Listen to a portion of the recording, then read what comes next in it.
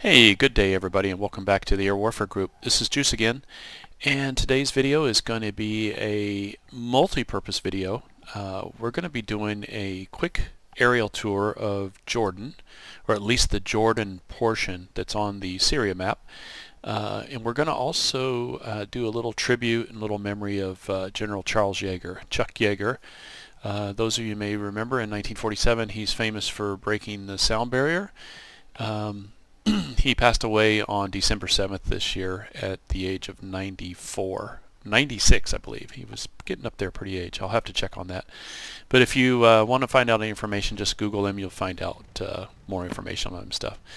General Yeager was Brigadier General when he retired. Stayed involved with the Air Force and other types of associations. I actually got to meet him the day before my private pilot check ride in Marysville, California. He was standing there in the airport waiting to be picked up by Jerry West, the basketball coach and player. And they were going to head out in a Learjet and going to go fishing in Alaska. And this was back in 2003, I should say.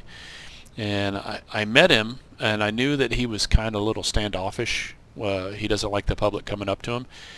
And I realized that, and so I just casually said hello to him when I went by. He was there by himself at the ops desk at the FBO, and just said hello to him. I said, "Good day, sir." And I walked away, and I went and took care of something. I came back, and I said, "General Yeager, you don't know me, sir, but my name's Don Welch, and my uncle Gary Simonis used to work for you." He goes, "Yeah, I remember Gary. How's he doing?" And we just caught up on that, and stuff like that. And he asked me what I was doing out at Marysville, and I said, well, I'm actually taking my private pilot check ride tomorrow up in Quincy, California. And he goes, oh, okay, yeah, well, and we just talked for about 15 minutes. It was a pleasant conversation. I did see him quite a few times at air shows at Marysville when he would come in, or, when the Mustangs were there, he'd come and stand in front of them, take pictures and everything every now and then. So this is a tribute to him because we are in the TF-51 Mustang.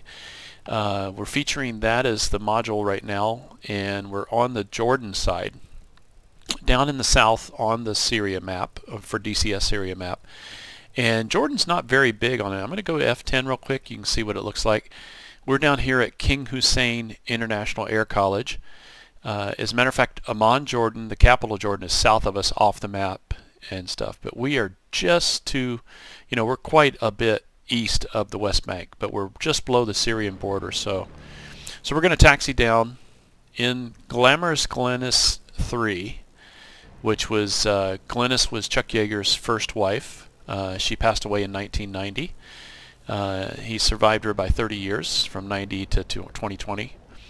And if you've seen the movie The Right Stuff, you'll notice that the Bell X1 that he broke the sound barrier in had Glamorous Glennis on the side of that. And I remember seeing his pickup truck when he'd drive down from Grass Valley to Marysville Airport to get picked up to go fly with somebody, and we'd always know that he was out somewhere because we'd see his pickup truck, and his pickup truck license plate said Bell X1. It was one of the older blue California plates too, so he had that plate for quite a while and stuff. But just a little salute to General Yeager, who lost his life here recently due to old age. Nothing I've heard that's related to COVID or anything else. Just got up there and lived a full life, almost to 100 years. So on the Syria map, you'll notice that King Hussein is the only airfield right now in Jordan, and I'm hoping with the expansion that they're going to put Cyprus in, I'm hoping they also expand the map a little bit farther south and add Amman. And so what we're going to do though is we're going to take off and we're going to fly up over the city of, I think it's called Irbid. It's I-R-B-I-D, Irbid. It might be Irbid. If somebody knows how to say that, if you can type it how it says phonetically, that would be great. And we'll go to altitude view. You can see the city right there showing the thing. And then let's go to satellite view. You can see the detail on the city. It's pretty dense. And it's set up like a wagon wheel. You can see it's got a center, and then it fans out into a fan in a circle and stuff. So, but we're going to check that out when we get airborne here. Let's go back to altitude. And we're almost to the end of the runway here.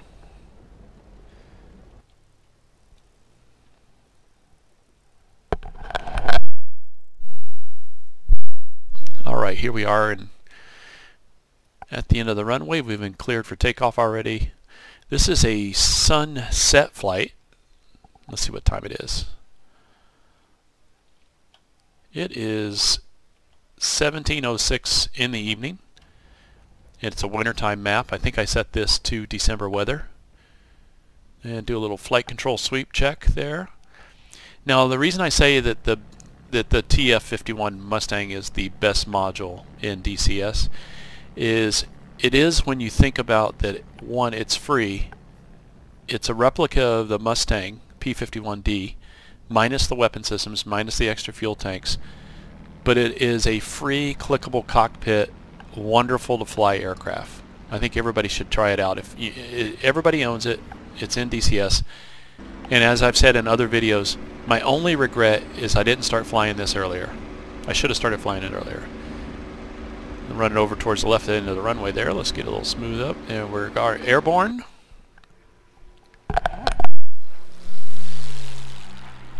And gear up.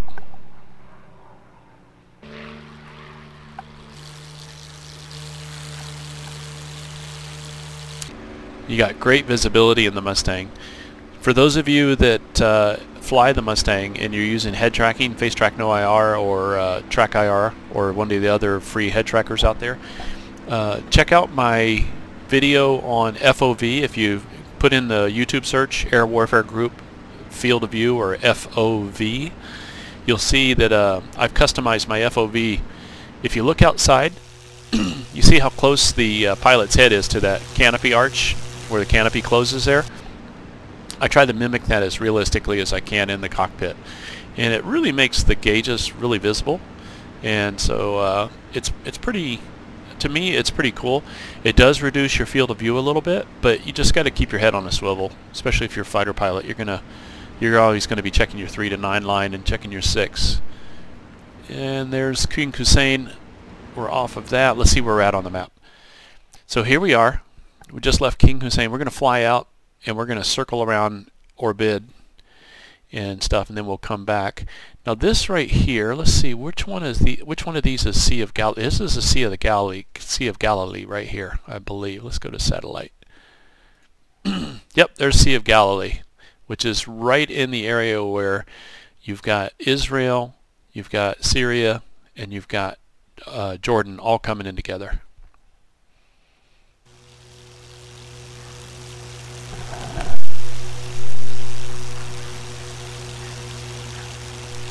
It's kind of cool. You look on the canopy there of this airplane, you can even see where it's got Captain Yeager written onto the side of the canopy there for his name.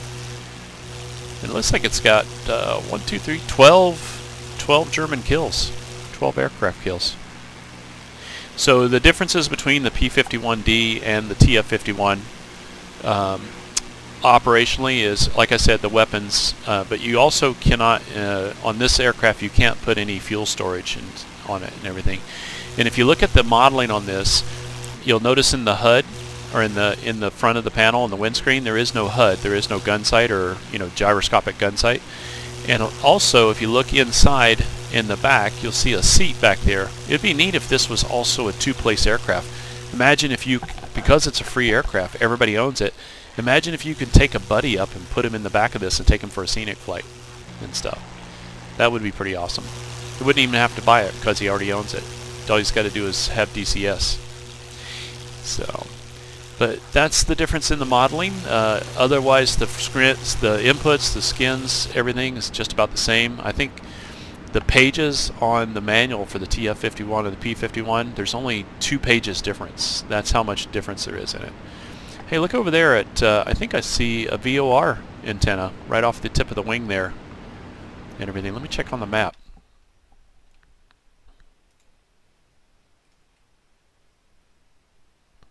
Yeah, there's not a station on the map yet, but it's definitely looks like one over there that we just flew by. I might be wrong. I'm seeing other stuff there. That's just some type of tower, but from back here, oh, I see multiple ones out there. They look like they're windmills or something like that, but we'll have to check those out on another one of the flights.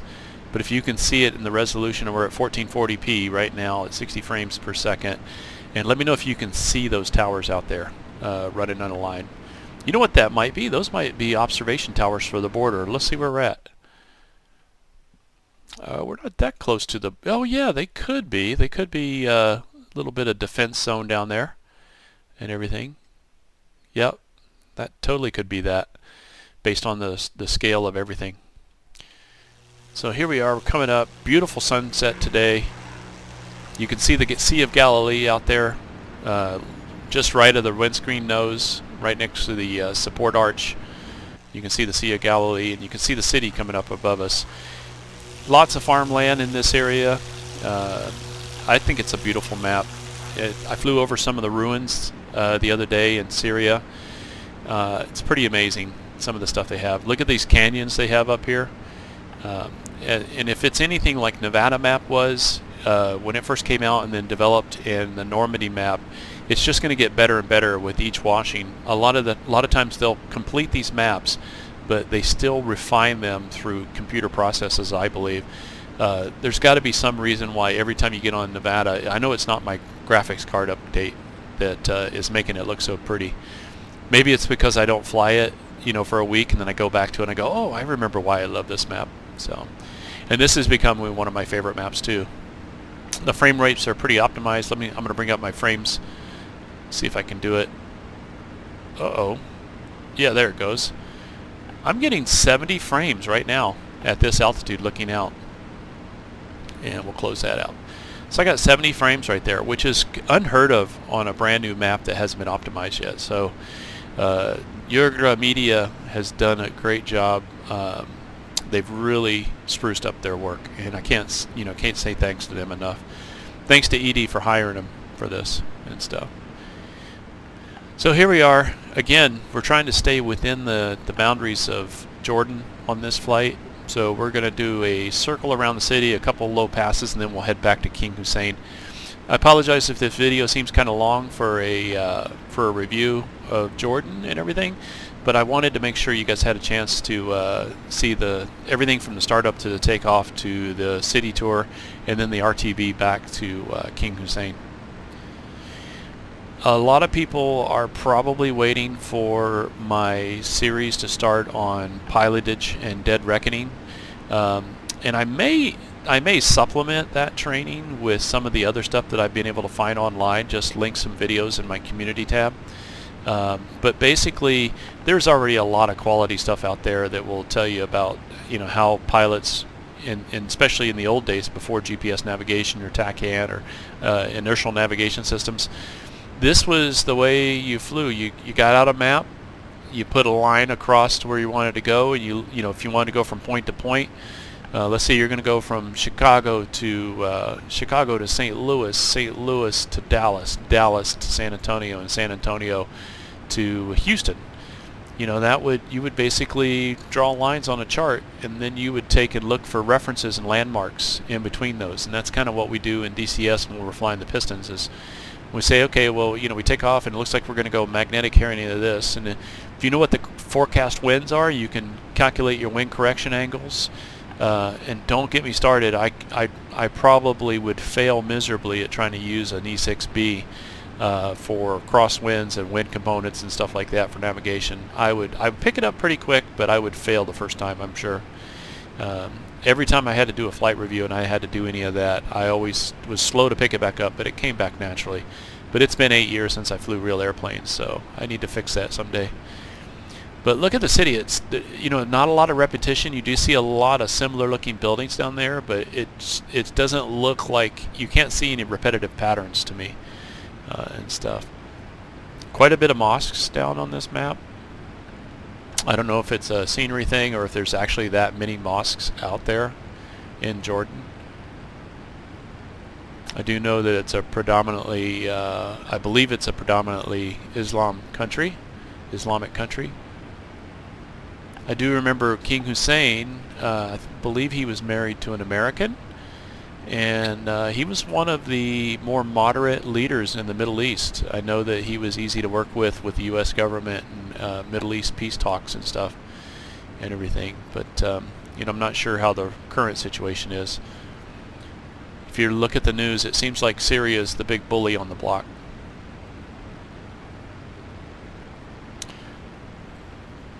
So we've been flying for about 20 minutes now, and the sun is getting closer and closer to the horizon, so this has been a beautiful flight. Let's do some flybys.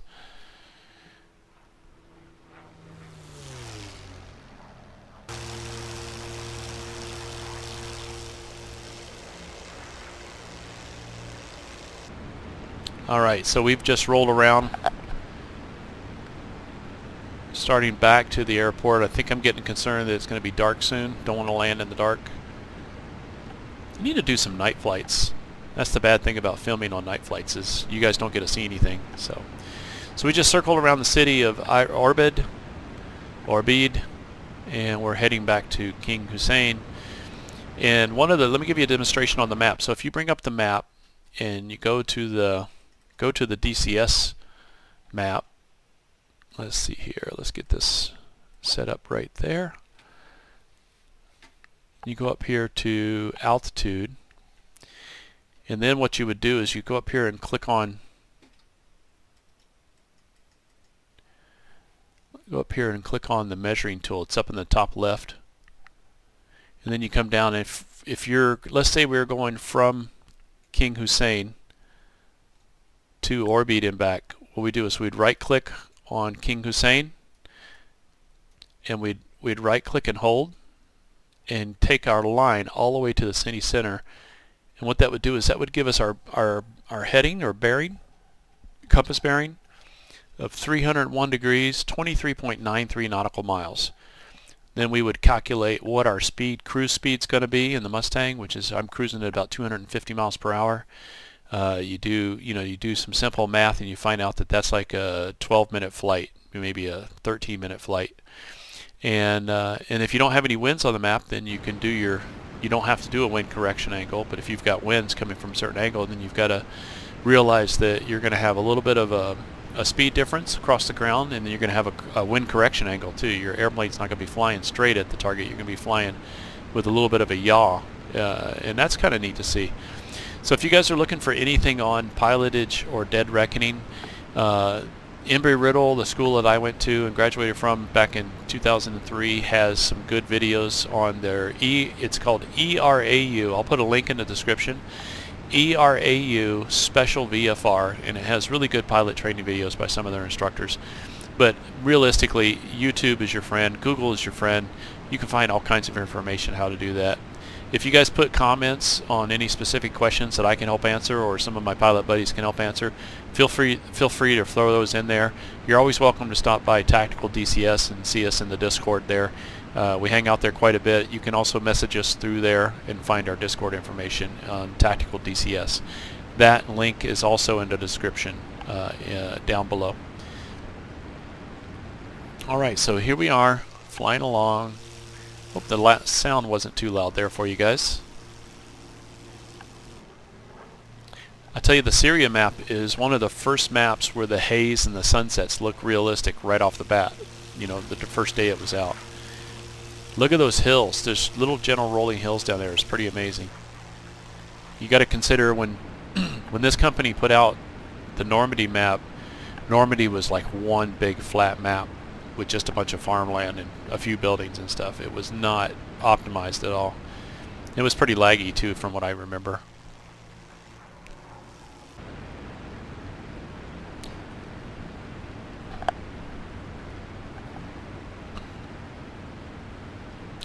You got some flooded fields over there, probably rice maybe.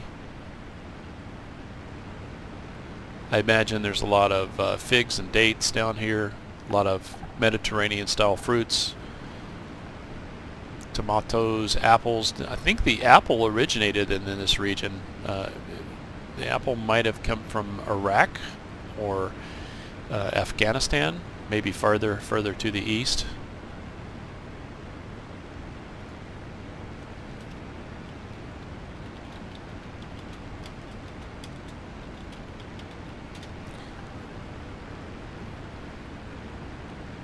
I was watching The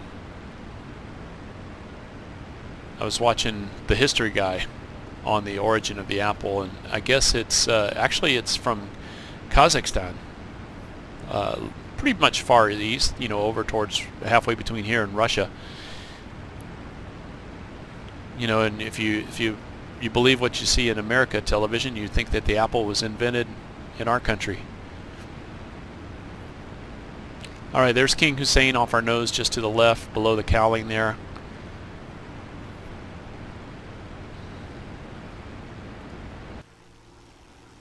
Get a little better view there. I'm going to go to King Hussein's camera. We're going to land on the same runway that we came in on. So let's go to F10. We'll click on King Hussein Airport, and then once that's highlighted, you'll see the information over there. Let's go ahead and turn off our measuring tool. We're on King Hussein now. Hit F11 and it'll take you right to King Hussein, and then we're up in the sky somewhere over that way. Oh, I can see us right there, right in the middle of the screen. We're just a little speck coming, but let's go ahead and watch this landing. We'll get this set up and everything. The Mustang is pretty fun and easy to fly because you actually get 3 axes of trim. You get elevator trim for your pitch, you get rudder trim that you can program, and you get aileron trim. And I tell people, when you're flying a piston airplane, especially a tailwheel airplane, first thing you'll want to do is trim the rudder first before you trim the aileron, because if you trim the aileron to control a roll or anything, you can pretty much get it to react, but you'll notice that your ball is not centered in your turn slip indicator, in your turn coordinator. And so what you'll want to do is you'll want to trim your rudder first and then trim your aileron after that. And then of course pitch trim is pretty much self-explanatory. Be advised, if you do pitch the nose high to climb and you want to level off, if you are setting a certain cruise speed and you trim to level off, to level flight, and your vertical speed indicator is not going up or down, you're going to have to make sure that you come back on the power, or you'll just continue to accelerate until you reach to your maximum at that level. So, and it's pretty complex, but I think this makes you a better pilot flying a piston airplane in DCS. You get to learn how to manage systems a little bit better. You're not just pushing buttons and relying on computers and stuff. Okay, we're circling over the airfield now. It's one of the track files that didn't get corrupt. I was able to do the whole flight without having the airplane just crash into the ground. And at least that's my story, and I'm sticking to it.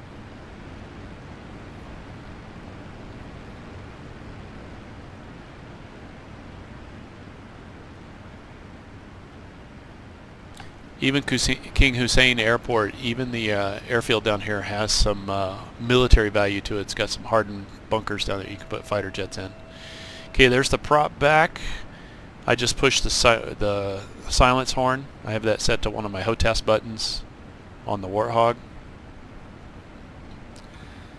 I have it on my fullest tank. Now, that's another thing you learn how to manage in the Mustang, is you learn how to manage your fuel tanks. When you're flying along, you can get a fuel imbalance, get a little roll to one side. What I typically do is I'll fly 15 minutes, or I'll fly 30 minutes on one tank, usually the left tank, and after 30 minutes I'll switch to the right tank, and then I'll fly it for 45 minutes on the right tank, and then I'll fly 30 minutes on, after that I'll switch back to the left, fly 15 minutes, switch to the right, fly 15 minutes, and so on, to keep them balanced. Alright, we're setting up. Let's see where we're setting. Our flaps are down to 40. We're well within. Another neat thing is learning to fly the TF-51. You look on the panel there. Your checklist is there. Your landing gear no higher than 170. Flaps no higher than 165. And this is in miles per hour, not nautical miles per hour, not kilometers. It's miles per hour. You'll look over here, we've got our manifold pressure gauge, got our RPMs in hundreds, and to keep that airplane flying, you want to keep those in the green arc when you're cruising or climbing. Just like in real airplanes, I found when your temperatures get a little high in the P-51 or the TF-51, just lower the nose, back off on the throttle a little bit, you'll see it go down a little bit.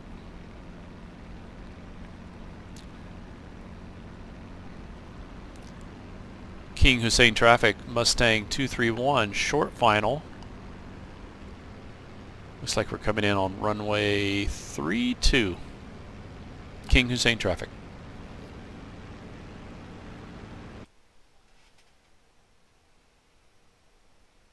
Let's see how we do on the float. I think I recorded this track file maybe a week and a half ago.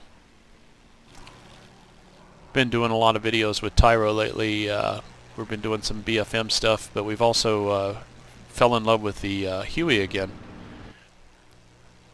So we're just coming in, stabilized approach, aiming for the aim point. I've got our lights on, it looks beautiful.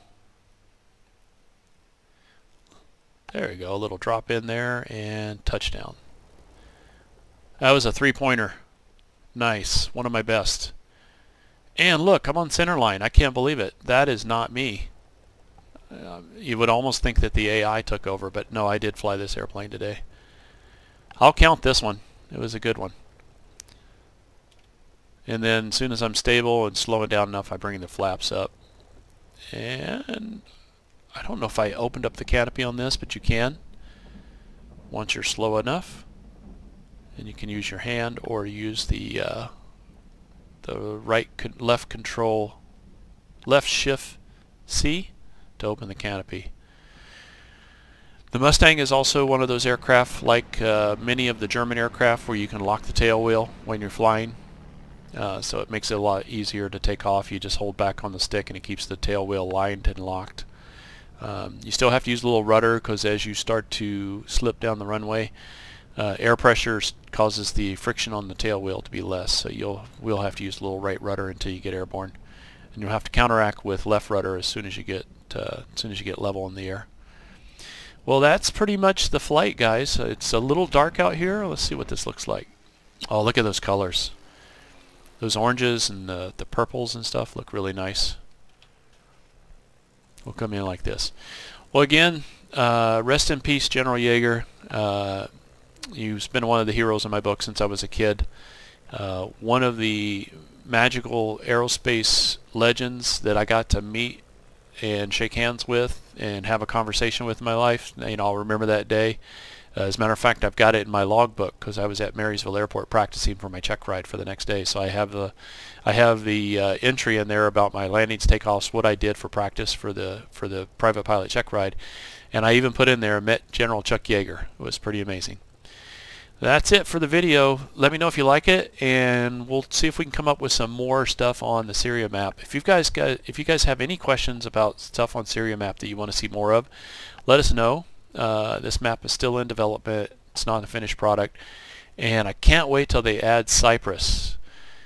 Cyprus is going to be a neat little thing, because then we can do cross countries out to the island. I'm going to be setting up the carrier on this map soon, super carrier, and I'll put in the LHA, and so we can do Harriers and stuff like that. But I think it has a lot of potential. This map is really awesome. I can't wait to it. You guys stay safe, and we'll see you guys in the next video. Everybody have a great day. Cheers.